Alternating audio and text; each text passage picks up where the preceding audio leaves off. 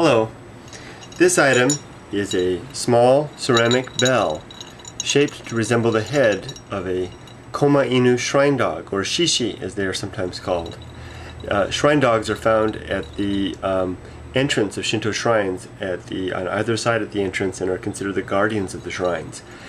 These figures are also found elsewhere in Asian culture and are of course common in China where they originated. The bell is in good condition. You can see that it has its little sound hole here. Very nice details. And let's go ahead and hear it ring. It's